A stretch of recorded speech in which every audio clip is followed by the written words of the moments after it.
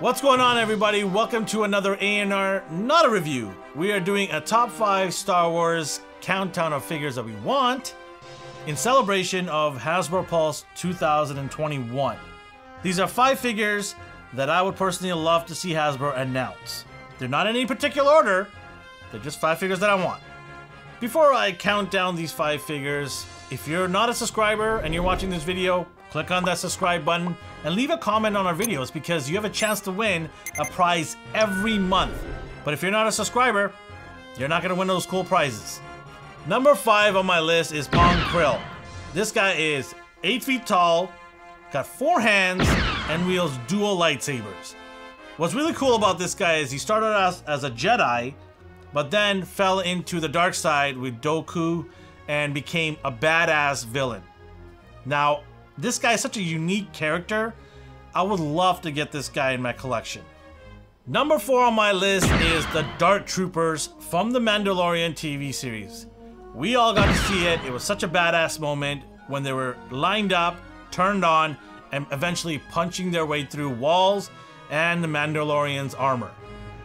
It is going to be so cool to army build these guys. I really hope they don't become an exclusive to Walmart or anything nonsense like that. Make sure they're readily available so we can army build to our delights. Number 3 on my list is Agent Kallus from the Rebels animation. I really enjoyed watching this TV show. It's on the Disney Plus. You can check it out if you want to. But this character is such a cool character. It's such a unique story arc to this character from beginning to end of the show. And I hope that we get this guy to complete our Rebels figures that we got a couple years ago and to round it off, and he would just fit right in there with Zeb, Sabine, and Ezra, all these characters. So yeah, Agent Kallus will be a nice addition to our collection. Number 2 on my list is Aayla Secura. Trained by Quinlan Vos, she is a deadly fighter, a beautiful deadly looking fighter, one that we should have already had in our Star Wars Black Series collection.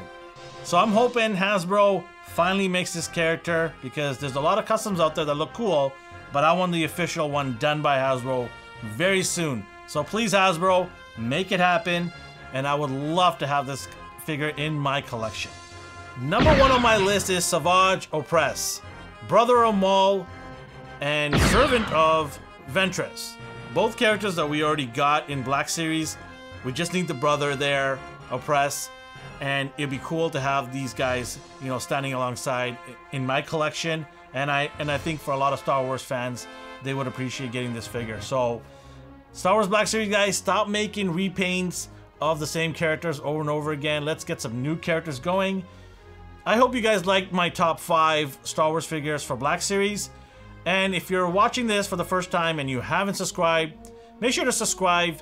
Just like our subscribers here, they leave a comment every month, and they get a chance to win a prize. So go ahead, subscribe, leave a comment, and have a chance to win a prize every month.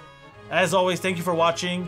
Take a look at some of our other top 5 videos that we have, the G.I. Joe and the Marvel Legends, and let's enjoy Hasbro Pulse 2021. Take care.